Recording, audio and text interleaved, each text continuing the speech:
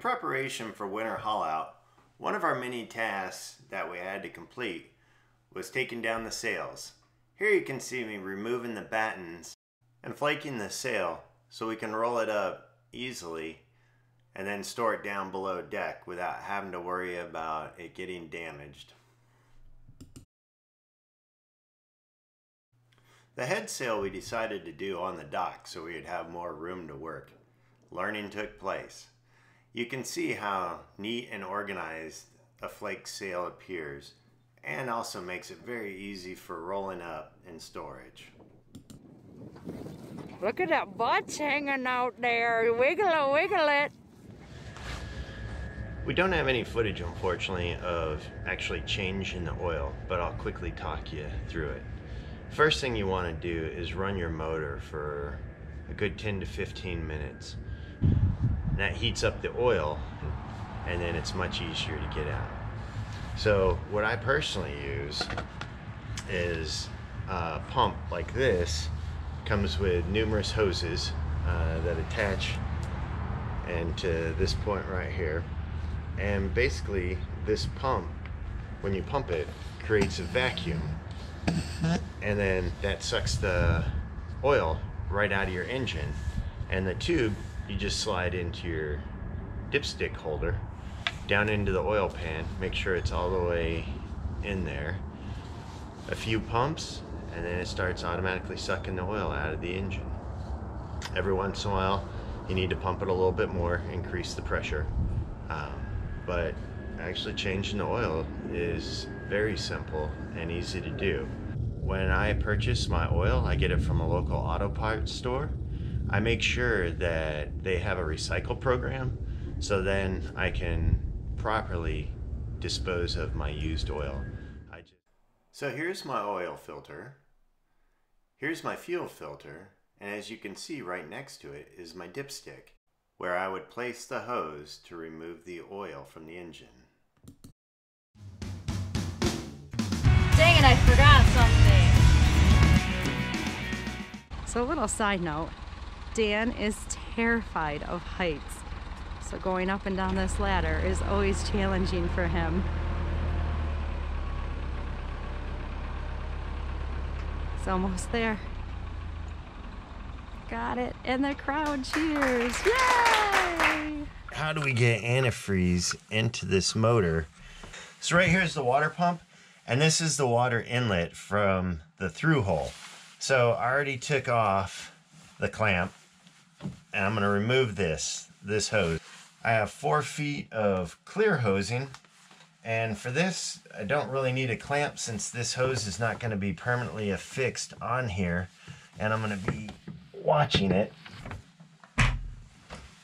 And then I got a trusty 5-gallon bucket, and I'll fill the bucket up with the antifreeze, put the hose in the bucket, we run the motor, the water pump does its job, and then when we have pink fluid shooting out the back of the boat, then the water is out of the engine and it's full of antifreeze, and then we can shut it off, and then the engine will be 100% ready for startup next year.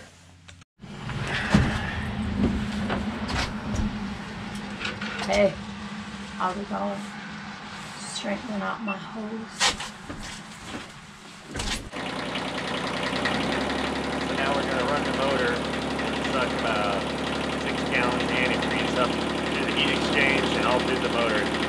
So when we get our frigid temps, then it should be protected. Make sure you're always using biodegradable antifreeze before we put the boat in. Obviously there'll still be some in the engine when we start it in the spring.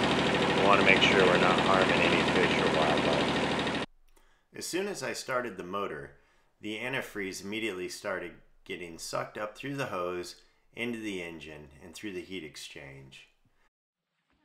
Alright, so now just to wrap this job up, all I do is reapply the water inlet hose from the seacock, put the clamp on, I'll tighten that up, and winterizing your motor is that easy. Alright, now we're going to clean the head. So again, with the biodegradable antifreeze, We have our toilet switched to pump dry, which is going to take all the antifreeze, run it through the water lines, and then into the holding tank. We're going to dump and pump. Dump and pump. What are we doing? We are dumping and pumping.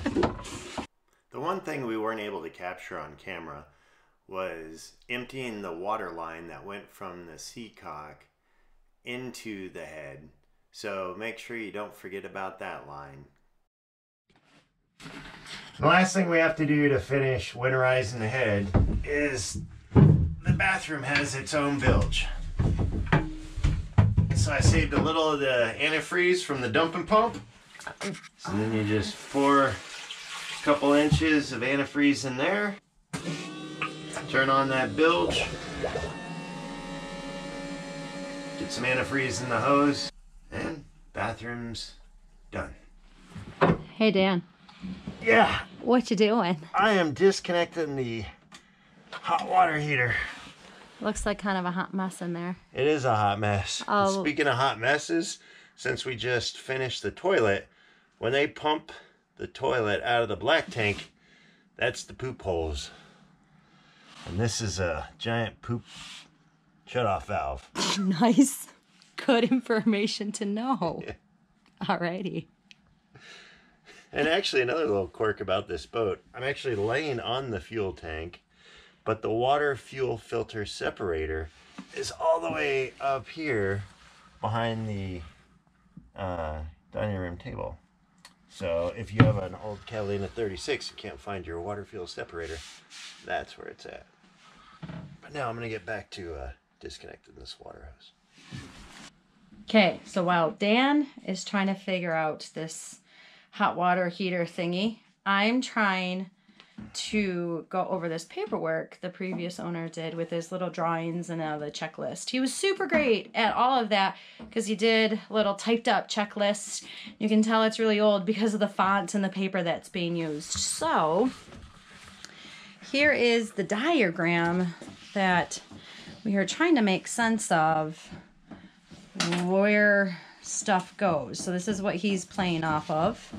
Then this guy, he even did like a little checklist of all the items we would need prior to start winterizing the boat, along with like step-by-step instructions.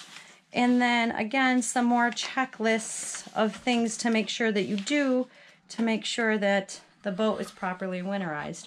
So thank you, previous boat owner. Appreciate that. So we're pumping the water heater full of air to force the rest of the water out of the water heater through the pipes. While Julie pumps, I'm holding the air hose on the water intake on the hot water heater, and we're forcing air through the hot water heater, pushing all the excess water out.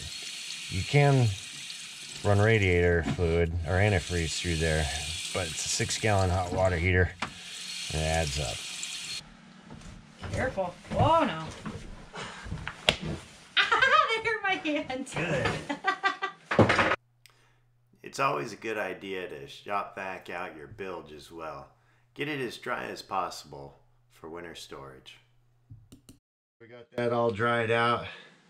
Now I got a little extra antifreeze, and then gonna just pour that in the bilge near the bilge pump. Just keep everything from freezing up. Now I just poured another gallon in there since we had extra and plenty, and turn it on the bilge pump. So now the bilge is sucking it out and pushing out the back of the boat. So if there's any water buildup in the bilge line itself, now that'll be full of antifreeze as well, and don't have to worry about that freezing. So one more thing you want to do while you're winterizing the boat is to disconnect the batteries. That way nothing's drawing on the amperage and absolutely killing them. So since we already got the bilge taken care of, we don't have to worry about the bilge pump running constantly or, you know, on a safety. So we're disconnecting the batteries, and as you can see, there's lots of wires. I already got one battery disconnected. And make sure you label everything. This is battery number 2, negative terminal. So I have white tape so I can see it in the spring. And it's clearly annotated number 2, negative. So now I'm going to disconnect battery number 1 and tape all the terminals up and mark them the same. Alright, so we just finished winterization, and it can be a daunting task if you're a new boat owner or thinking about buying a boat. Again, one thing I highly recommend and stress are checklists. Make lists of everything you need to get done, and a lot of it we actually got accomplished while we were at the marina. We got all our personal stuff off the boat. We actually got the oil changed at the marina. Really, there was only a few things we had to wait till we were on the hard to do, and that was running the antifreeze through the engine, the bilge, you know, the head, those types of things. I want to give a shout out to my good friend, my mentor, and my teacher, Ben Poucher from Warrior Sailing, because without him, I wouldn't have this knowledge. So Ben, thank you for your patience and just this amazing gift of sailing that you've given not only me, but you've given us. Yeah, thanks, Ben.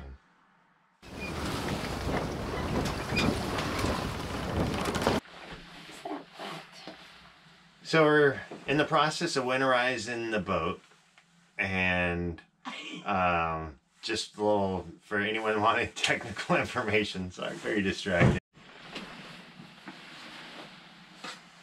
Spotlight's on you, sir. Really?